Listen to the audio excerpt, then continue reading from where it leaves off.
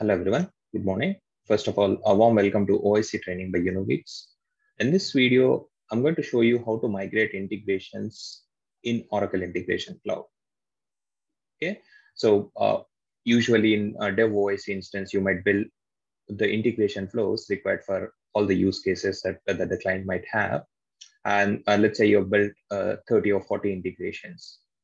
And yes, those are tested and certified as working fine, and the client has asked you to migrate them to a higher instance, probably from dev to SIT or UAT instance. So when you have to migrate integrations from one instance to another, you have two options. You can do it in two ways.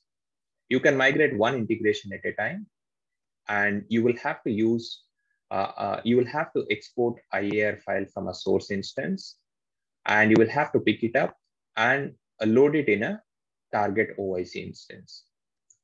So you would have created integration in a source instance, right? So you log into a dev OIC instance, export the integration that you want to migrate.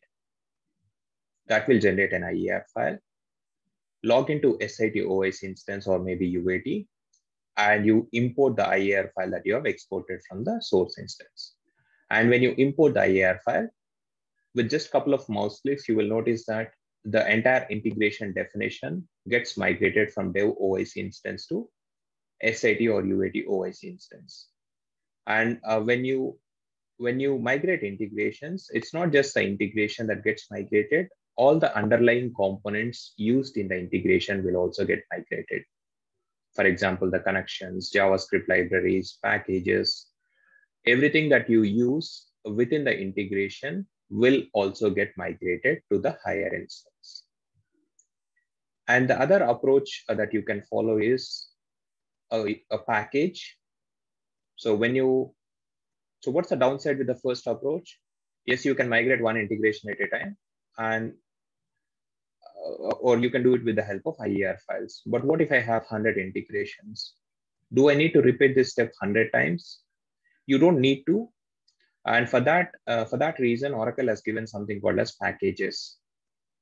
Okay, so when you create an integration, you will place it in a package, and well before you start creating or building integrations, what packages need to be used will be communicated to you as integration specialist. And say, for example, if you're building integrations related to, say, ERP cloud and HCM cloud, and say you're building 20 integrations related to ERP and 30 integrations related to HCM cloud. When you build those 50 integrations, when you build those integrations, say, for example, 20 HCM integrations, you will place them in HCM package. And when you build those 30 integrations related to ERP cloud, you place them in ERP package. And when it's time to migrate the integrations in bulk, say, for example, client asks you to deploy all the HCM integrations, all you need to do is go to the packages tab, search for HCM package, export it. That will generate a PAR file. IAR stands for integration archive. PAR stands for package archive. So these are named more on the lines of jar file, which stands for Java archive. So this package archive file contains the definition of all the integrations that are part of that package. If there are 20 integrations or 100 integrations that are part of that package, all that integration definition will be captured in this PAR file. All you need to do is log into a higher instance and import this PAR file. And when you import it, again, as I said, not just the integrations, but all the underlying components of the integration will also get migrated to higher instance. Okay, so we'll explore the first option in this video. And in the next video, I'll show you how to use a package to migrate integrations in bulk. Okay, so let's go to OIC instance. And let's pick an example. Say I've created this Unogeeks Hello World REST API, and I want to migrate this to a higher instance. And I just have access to one OIC instance at the moment. So what I do is I will use this both as source as well as a target. So the first thing that you need to do when you want to migrate an integration from one instance to another instance is export the IA integration from a source OIC instance. So I'm in dev OIC instance now. and I have this API, which I want to migrate for integration, and click on the menu option, and I can click on export. And when I export it, an IAR file gets generated. I can save it. Okay, that IAR file, it stands for integration archive, and it contains the definition of this REST API. And when in that IAR file, not just the API definition, but all the components that are used in the API. Say, for example, you have this trigger connection used in the API, right? So that will also be a part of that IAR file. So to replicate this instance as an SIT instance, what I'll do is I will delete this API, and I will also delete the connection that I have used in this integration. So that way,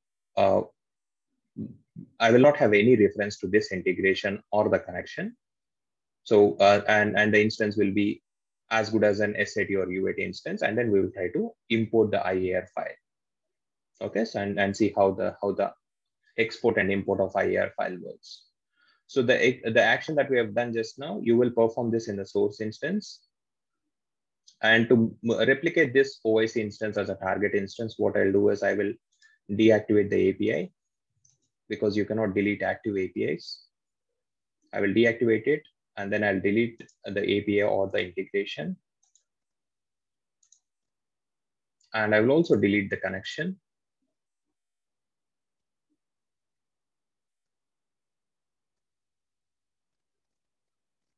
Let's search for it rather.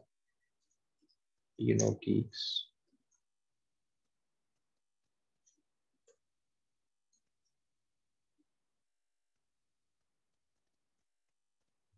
Unogeeks REST trigger connection. Yeah, let me delete this.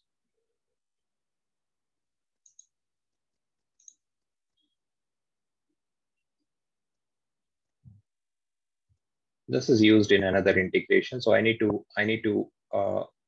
delete that integration as well, because as long as a connection is used in any other integration, you will not be able to delete them. So I'll go to integrations. I'll search for use a switch integration, and I will deactivate it.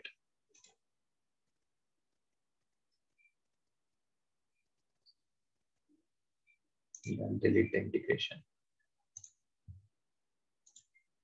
And now I should be able to delete the hello world trigger connection, the REST trigger connection. So this trigger connection was used in the hello world REST API that we have deleted just now. So this instance is as good as a SIT or UAT instance for me now.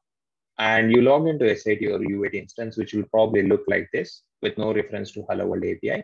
And you use the import option, search for IAR file, you go to downloads, pick up the IAR file, Unogeeks hello world IAR file, and you have two options, import and configure. So I'll show you how import and configure works in the next video when we use our packages. Let's just import this one. Let's just use import option in this one. So when I import this, the API got imported into a target instance. And if you go to connections, you will also see that the connection is also imported, the REST trigger connection. We have deleted this, but the connection also got imported when we migrated the integration. But if you notice, the connections will be by default in draft status.